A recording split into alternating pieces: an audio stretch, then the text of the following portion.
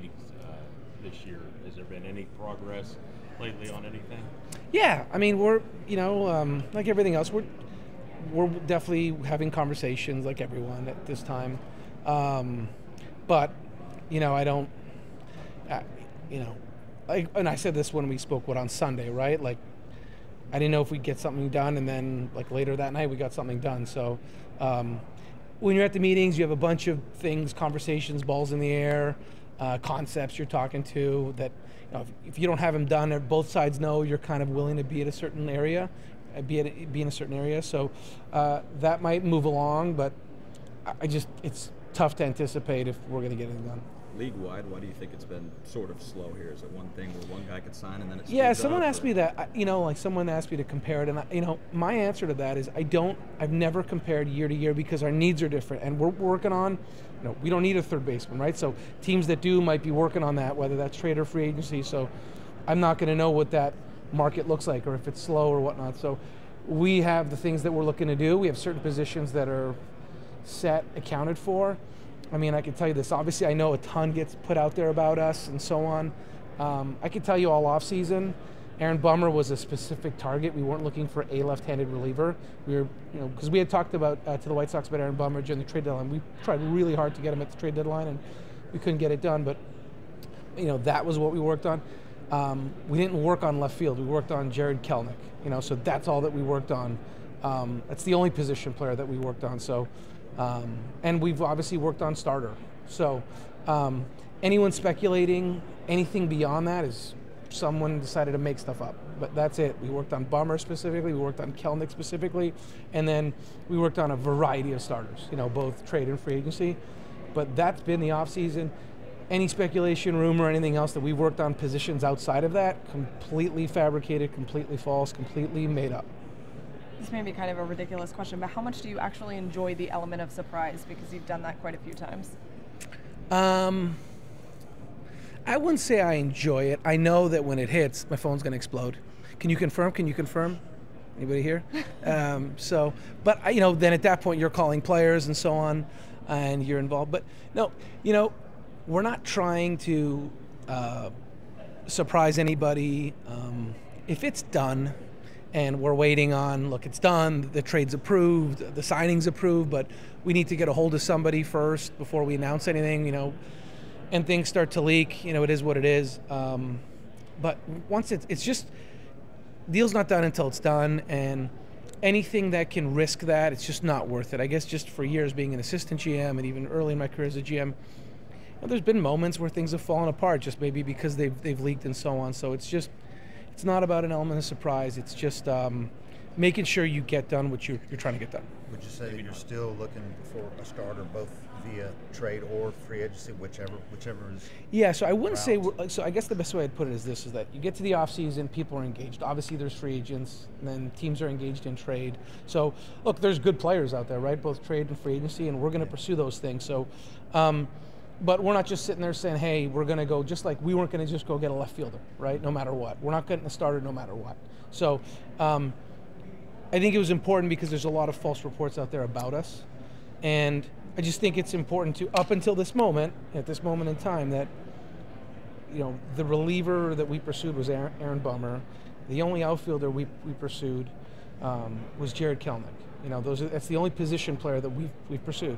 So, but we have obviously explored. There's been some really good starters available that have signed in free agency, and there's been some starters available in trade that we've pursued and talked about. So that's it. I think any rumors beyond that, I understand this is the time of year, but we've always said this. It's player specific for us, right? It's not just, hey, we have to get this position. Let's just take whoever's available, or it has to be. We target players rather than a position.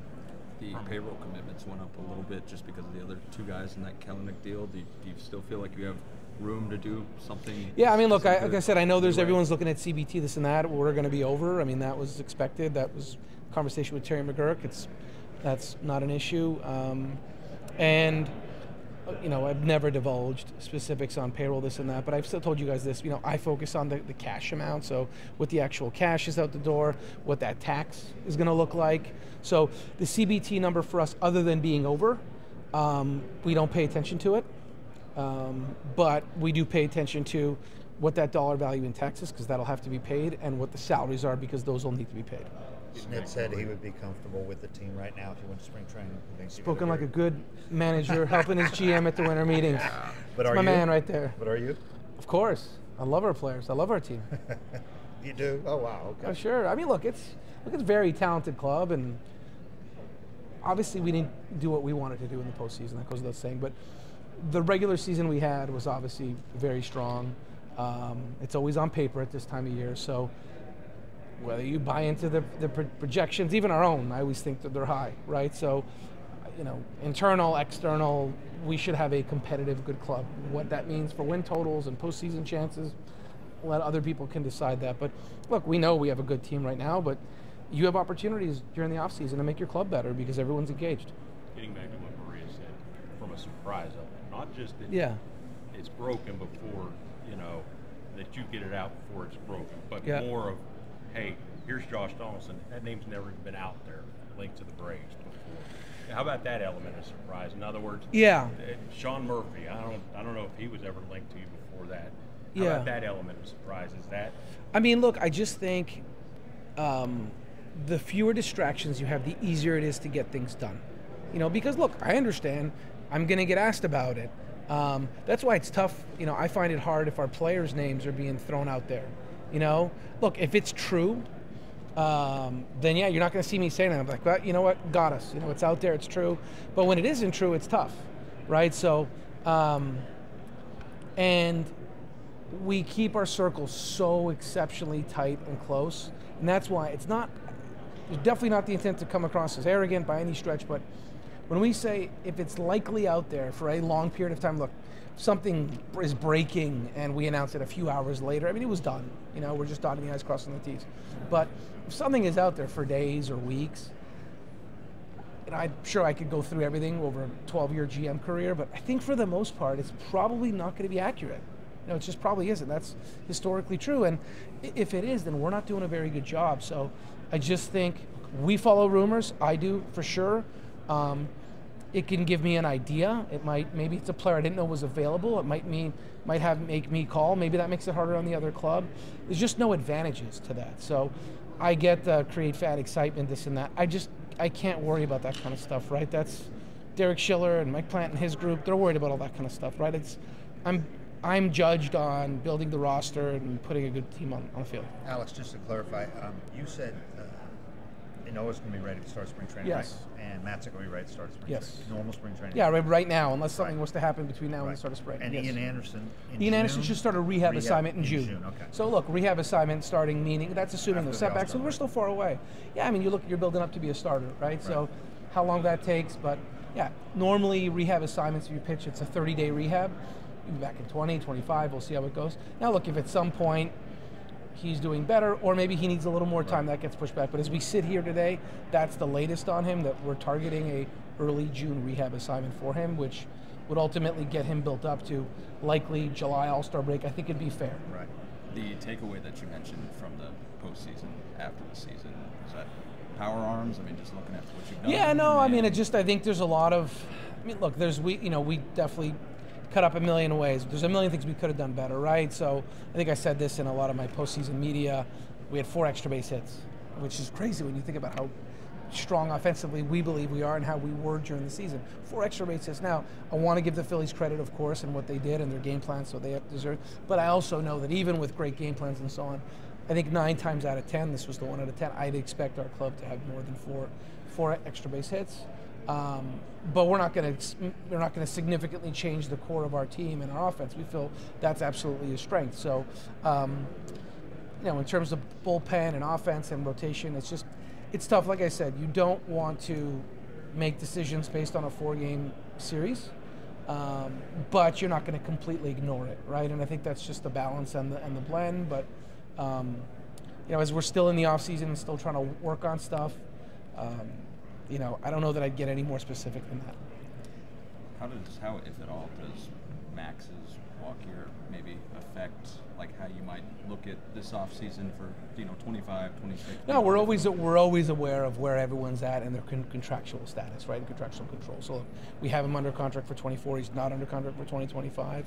And obviously, anything beyond that, we're going to keep that private. I can go into all the the comments about how great he is, but I've done that many times in the past. So. Look, we have him. We're worried about 2024 right now. We always have an eye on 25, but the focus for us is 24. You talked about 24 starters. What do you think Smith-Shawver and Waldrop can realistically give the team next season? Yeah, I don't know that I'd want to put expectations on them. I mean, look, one's already gotten to the big league, so the fact that AJ got up here, got the experience, that's only going to make him better for the offseason's preparation. Got that last outing, I know it wasn't long, but that last outing against the Cubs were playing for something. They had a great offensive club last year. And how he performed was fantastic. So that was very encouraging. He just turned 21. He pitched all of last year, 20 years old, which is incredible, right? He would have been a sophomore. So he's going into his junior year, and it's his second year that has an opportunity to be on this club. So upside is huge. Look, for Waldrop, we just drafted him, got all the way to Gwinnett. He'll come to camp with us. We're excited about him, but we'll see how that goes. But when you're that advanced and you're doing that well, based on past practice in the 6 years I've been here, you get to Gwinnett, you get to Mississippi, you're a phone call away, right? We haven't been afraid to call guys up. So those guys are really talented. And look, at any point in time, we definitely weren't smart enough to tell you Bryce Elder was going to make the All-Star team. We optioned him. Yeah. So you don't know when guys are going to emerge and so on. But when you have a group that has the talent to do it, I wouldn't be surprised. With how the season ended for a second straight year and you had some time to sit back and look at it and think about it, evaluate it, did it change the way you approached the offseason at all? No. I think it's, you realize expectations, and everyone says expectations are a privilege, and of course they are. You realize, 6 years later, you never want to take the postseason for granted, right? But you realize in it, it's a good thing because of the success we've had. That hey, it's not about the postseason, right? It's about going deep in the postseason and doing well. And look, at the same time, you also know there's just things that are going to happen in a short series. Guys get cold, guys have rough starts, guys get hurt. But I have maintained this. I think you want to go into a season feeling you have a club that's capable of getting to and winning the World Series. You want to start the season with a club. So what we have right now, we're capable. You want to fortify that and be as solid as you can. So.